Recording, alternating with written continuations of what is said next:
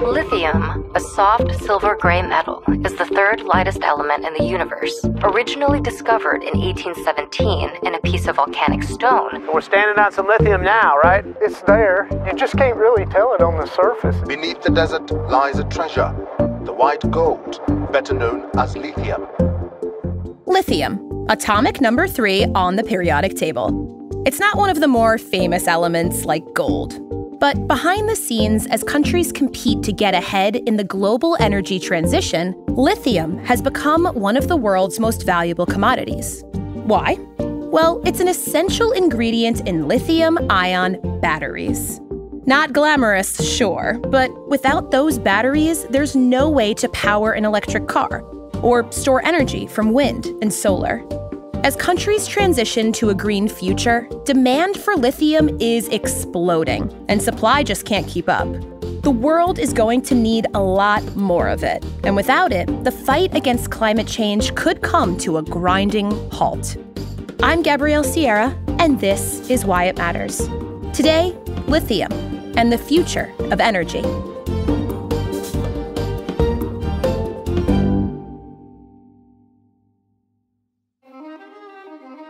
You know, I don't personally spend a lot of time thinking about various metals. So why should lithium matter to me or to any of us?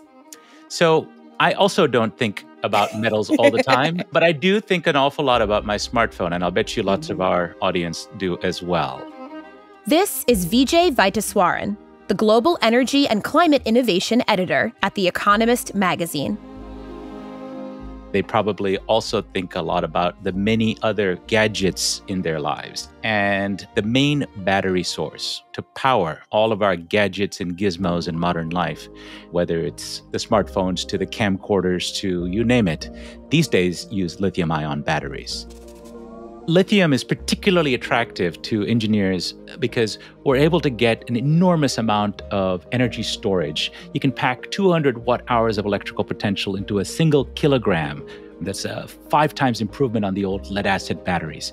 So in a sense, you get a lot of bang for the buck. The costs have fallen by about 98% for the energy stored in the last 30 years. So it's a very, very attractive way to store a lot of energy in a small space to power an electronic device. Batteries that use lithium are easy to recharge and relatively cheap. As a result, your home is probably full of battery-operated objects that contain lithium. But while smartphones and laptops and other gizmos are great and all, the real reason that lithium-powered batteries matter has to do with something way bigger. To address climate change. Climate change. Climate change. Climate change. Climate change. It really comes back to this question of energy storage, right? It's not as glamorous as windmills or even hydrogen, some people like to talk about. Some people like to get into all manner of new technologies for making electricity that are green. But storing it is the other half of the equation. It's kind of the ugly duckling of the clean energy revolution. Lithium-powered batteries are fundamental to storing and distributing clean energy. There may be alternatives in the distant future, but right now, there is just no way to make clean energy work without it. And this impacts another sector of the energy transition: electric vehicles. It's a driving experience that's pure, unfiltered exhilaration from the moment you hit the accelerator. It's the all-new F-150 Lightning. According to the U.S. Department of Energy, highway vehicles release about 1.6 billion tons of greenhouse gases into the atmosphere every year. At the global level, road transport accounts for something like 15% of all CO2 emissions. And that means electric vehicles have the potential to take a huge bite out of the climate problem. Anybody who cares about climate change will tell you, hey, we got to get off of oil. And the most promising technology for getting off of petroleum in transportation, at least for the next 10 to 15 years, is electrification. And electric cars rely on lithium-ion batteries.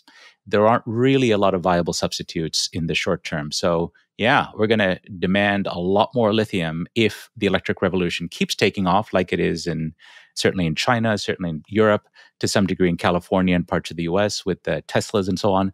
And that's going to consume ever more lithium to make those batteries. An EV battery needs around 17 to 25 pounds of refined lithium to run. That's enough to power up to 10,000 smartphones.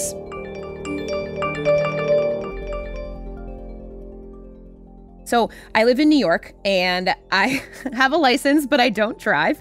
So I kind of feel like I don't have a grasp on the role they're playing in car sales. So currently in the US, how many car sales are EVs? Yeah, EVs are a tiny portion of the overall vehicle fleet. I mean, globally, it's not even double digits. This is Frank Fannin. Frank served as Assistant Secretary of State for Energy Resources. He is also managing director at Fannin Global Advisors. And he's right. Despite the flashy commercials, EVs accounted for just 3% of total sales in the US last year. But that hasn't stopped leaders from setting ambitious goals. Now that's why today I'm signing an executive order setting out a target of 50% of all passenger vehicles sold by 2030 will be electric. There has to be an exponential growth in demand. And one of the things that the automakers are doing is they're putting real money behind this in this conversion. I mean, some of these announcements that they're going to exit the internal combustion engine within the 10 to 15 years, depending on the company, is an absolute tremendous scaled sea change. So it sounds like they aren't a big part of car sales yet, but car makers and governments are basically planning for them to become the dominant model in the near future. Absolutely. And this is a global phenomenon, and there's an appropriate amount of attention here at home in the United States. But the biggest, by far, market for electric vehicles isn't the United States, it's China. Last year, EV sales more than doubled in China, with 2.9 million electric vehicles sold. That puts them way ahead of the United States. But the U.S. is seeing momentum. Tonight, Ford just announced that they are hiring 11,000 new employees, 11,000 new jobs. They're going to ramp up their spending, but to the tune now of $20 billion to quicken their EV production, Ed. Ambitious declaration from the CEO of General Motors tonight. The auto giant making plans to spend $35 billion on electric vehicles over the next 4 years. All of these cars will need a lot of lithium. And if we don't have enough supply, it could halt the momentum. Lithium is really bespoke to electric vehicle technology and some other battery storage types of solutions. It's really instrumental to whether we can achieve the targets. And there's billions of dollars being invested in this. All of those investments are dependent on a stable, secure supply of lithium. Right now, demand is far exceeding supply by something like 3 to 1. I don't think we've reconciled this quite yet, but just the scale of this demand-supply gap, according to a firm out of London called Benchmark Minerals and Intelligence, they've assessed that in order to achieve the Glasgow Declaration by 2040, would require 17 times more battery-quality lithium to be developed than's produced last year in 2021. Did you get that? 17 times more lithium than the world currently produces. So how are we going to achieve this is a huge, huge challenge. The other challenge we have is the time it takes to develop one of these projects. You can't just go to the store like you can go to the store and buy a new phone or go to the Tesla showroom and buy a car. It takes a long lead time to develop some of these mining projects, and we are playing catch up. So I guess this is when I ask you, how do we get lithium? There's plenty of lithium. That's the good news. There's not enough lithium. That's the bad news. A handful of countries lead the production of lithium in the world. Bolivia probably has the biggest resources in the ground. Chile and Argentina, its neighbors together, they make up what's called the lithium triangle. They have lots and lots of resources in the ground. But Australia is actually the biggest producer. As a mining country, they know how to do it, and they make their lithium available to the world quite economically. China has lithium that it produces, although it's not one of the biggest producers. And so does the United States, although we're not one of the big producers either. There are two main ways you get lithium. Lithium is mined out of a rock. That's the Australian approach. It's found in deposits over there in that way. In South America, they get lithium in a different way. It's actually kind of cool. They have these salt flats, these massive occurrences of lithium that are underground. So you drill through a layer of salt in order to get the lithium out, and then you have to evaporate it in these giant pools of water for many months at a time. So it's slow, it's complicated, it's environmentally messy, and it's not easily replicated in other parts of the world or other places. So you have the mining of the material, but that's just a raw rock or kind of dust in a bag. That provides no useful purpose at all. Just like if you drill in West Texas and have oil, it's not useful for anything. You can't put that in your car and drive. So too is the raw commodity of lithium. What you need to do is go forward and refine it, process it, and go through these stages till it meets a certain type of quality that then can be useful. And while there is lithium all over the world, this refinement process is largely controlled by one country. China controls more than 60% of the global processing capacity for lithium. That degree of concentration represents a material volatility potentially in the price, but also an oversized degree of control over our collective clean energy future. China's focus on this is a decade in the making plus, and they've been remarkably successful. China's focus on these clean energy technologies is really one of security. They want to control the commanding heights of the new economy, and that is very much tied to the clean energy economy. They have some lithium themselves, but they're a huge importer from other countries like Australia and from the South American countries. And the reason is they've built the supply chain and the manufacturing processes. They have developed a process for making lithium-ion batteries at scale, the manufacturing process that consumes lithium as an input.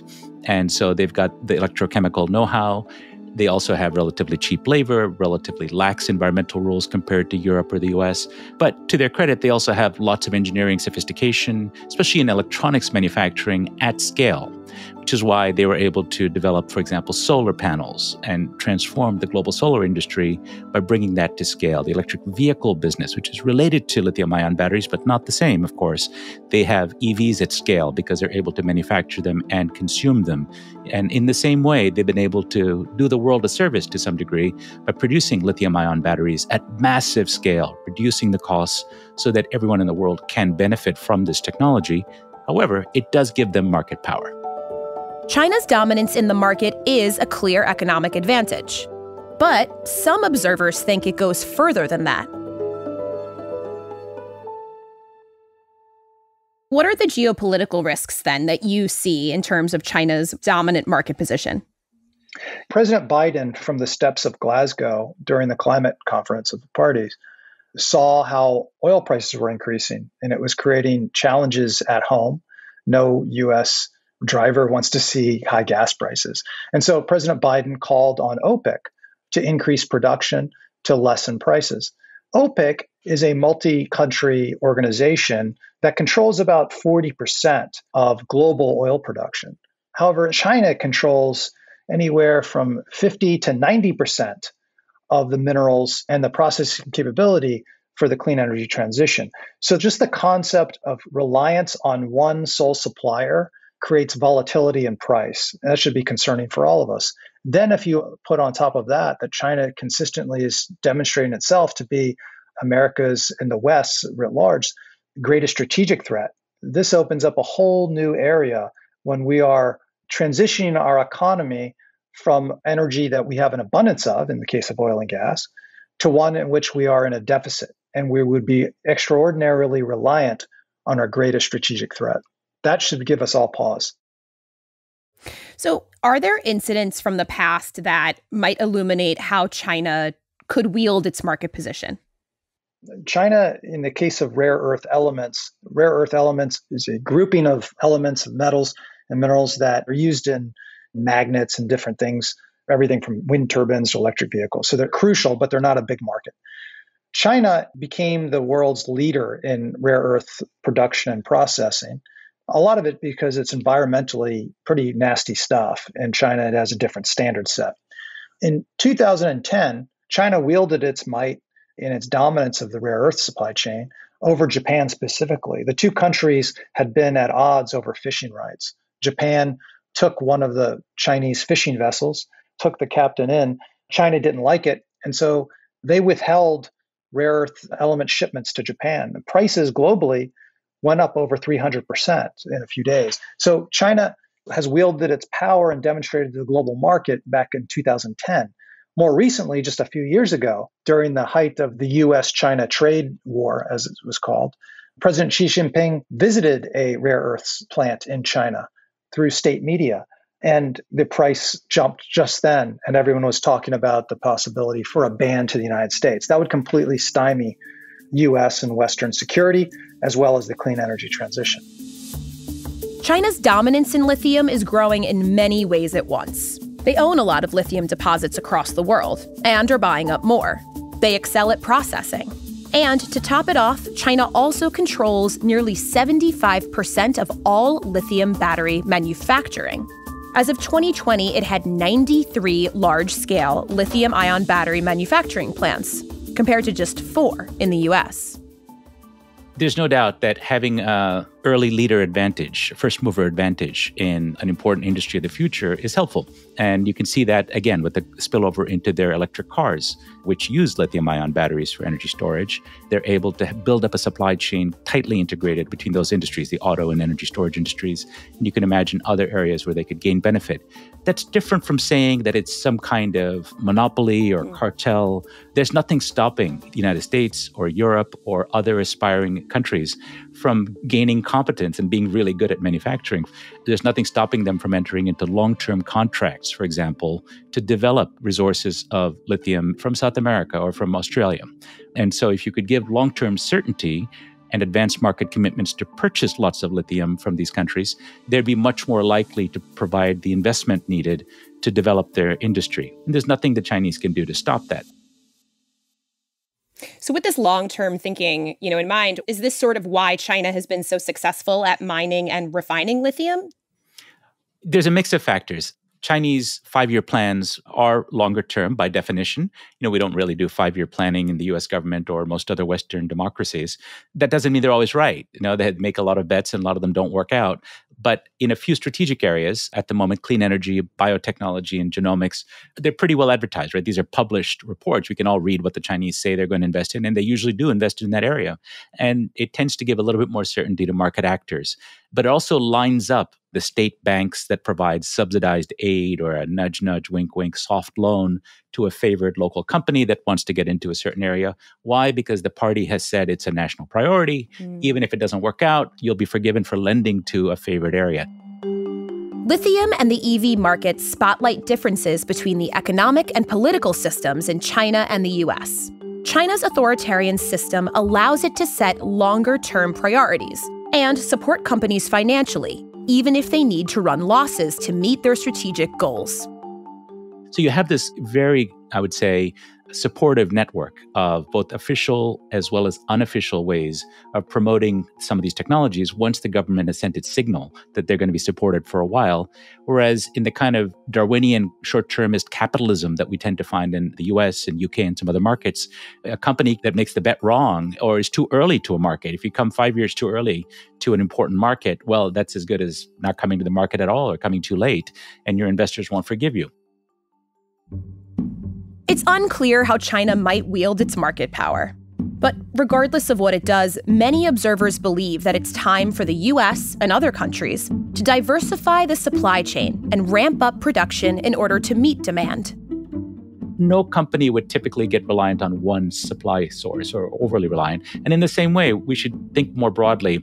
And if there are things we can do at home to remove obstacles to investment within America, to help scale capital, to get demonstration projects out of the laboratories and out of the National Energy Labs and Department of Energy and into the marketplace, then we should move much more aggressively on that. And the soundings from the Biden administration are this is what they want to do. I think we're going to see this year several things coming out of the administration, including international summits, I think, that'll be organized around this to focus attention on this, to try to get a framework for reliable access, maybe investment guarantees, maybe trying to depoliticize this issue so that we don't end up with a situation where one country or another can bully others by guarding access to resources, but rather have an international trade framework, a multilateral framework of access. These frameworks might also take into account labor conditions and human rights, especially in the global south, where a great deal of lithium resources are currently extracted. A lot of these countries, and particularly in the developing world, are increasingly concerned about doing business with China. They're desperate for alternatives to find non-Chinese investment. And everyone knows about the Belt and Road Initiative, where they make investments, and it's kind of rapacious. They've pursued a similar kind of approach when it comes to mining, where it's just to extract the minerals. There's no investment in the country, no support of the local community. And it's really a shovel and ship mentality, where they just come in, take, and then have all the value accretion done in China. So the country is actually left in a worse place than ever before.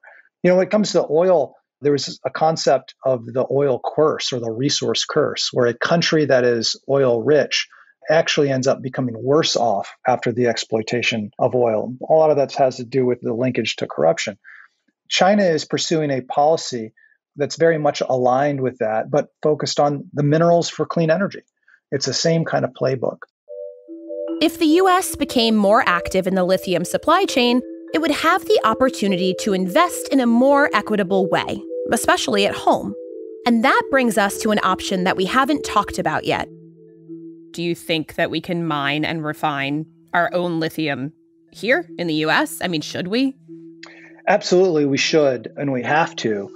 To achieve our climate targets, we have to find new sources. And as mentioned, the U.S. has abundant lithium opportunity, as well as Canada. So yes, we have it, but what we've not done is reconciled the license to operate.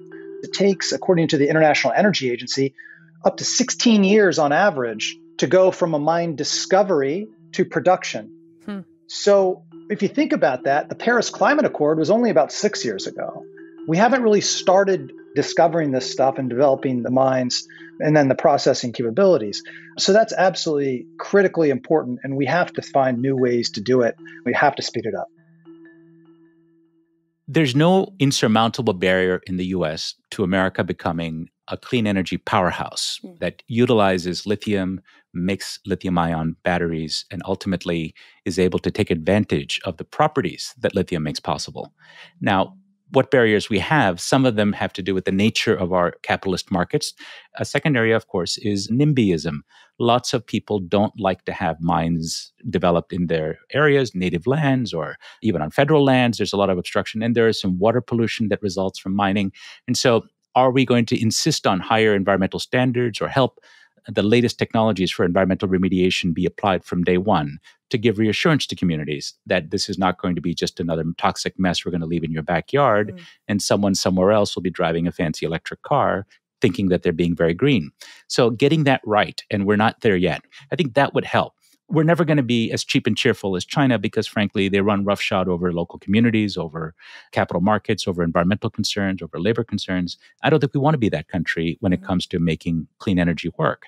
But I think we can do it at a higher quality level. And we might see Europe as, for example, our competitor or frenemy in this. Europe is forging ahead pretty quickly in this area. And we might be able to learn some lessons from the way that Europe is working on this. It feels like such a funny cyclical sort of argument, right? Where like if I was being told that there was going to be a lithium mine, in my backyard, I'd be not too happy about it. But then the argument is that if we have the lithium, we can use it for clean energy. How do you reconcile that kind of conflict? You're right. No one wants to have a mine in their backyard. That's completely reasonable. But every clean energy technology, however clean and green it might be, requires a very big shovel at the beginning of its life cycle. Those shovels have to be deployed or we're not going to realize that clean energy future. And I would say most of all of us want to address climate change in some way. But operationalizing that is much harder than just speaking about a big concept. Environmentalists, as well as certain governments, want clean energy, but they're challenged on how to execute. Again, the scale of what we're talking about, a 500% increase in demand for these metals, the trillions of dollars will require in investment. If you can't build something because someone opposes it, however well-intentioned some local environmentalists might be, then you're not going to make that investment. I think that a certain segment of the electric vehicle purchaser is buying that vehicle because they want a product that doesn't pollute and that doesn't emit greenhouse gas emissions. I think having that same consumer be empowered to understand where their supply chain comes from, and also to compare the way producing that lithium in America would look and processing that would look compared to how it's currently being done. I think this is the kind of awakening that we all need. That starts really in your backyard. We have to go from a NIMBY, not in my backyard, to a YIMBY situation. And this requires taking on very challenging political constituencies at home. Is that a yes in my backyard? Yes, in my backyard, yes. One of the first catalysts for climate action was Al Gore's documentary, An Inconvenient Truth.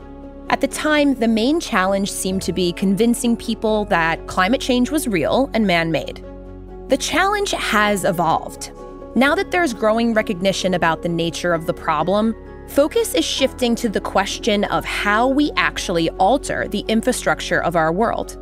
As this happens, there will be a lot more inconveniences along the way. This new world of ours needs batteries and a lot more lithium. If we're going to succeed, someone is going to produce that lithium. Sure, China is currently ahead, and there are a lot of challenges. But the question of who will lead this transition is still up for grabs.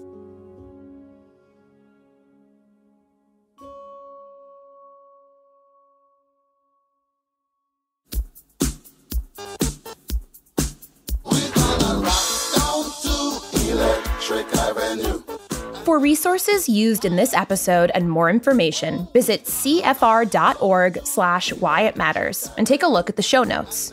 Have a question or some feedback? Just feel like saying hi? Send us an email at whyitmatters@cfr.org. Subscribe to the show on Apple Podcasts, Spotify, Stitcher, or wherever you get your audio. And if you're a fan, we'd love it if you could leave us a review. Ideally, a good one. The more stars, the better. It really does help us get noticed. Why It Matters is a production of the Council on Foreign Relations. The show is created and produced by Asher Ross, Jeremy Sherlick, and me, Gabrielle Sierra. Our sound designer is Marcus Zachariah.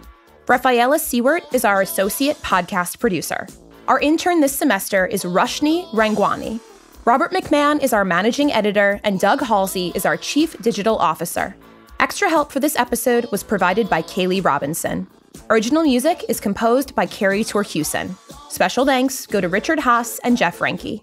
For Why It Matters, this is Gabrielle Sierra, signing off. See you soon.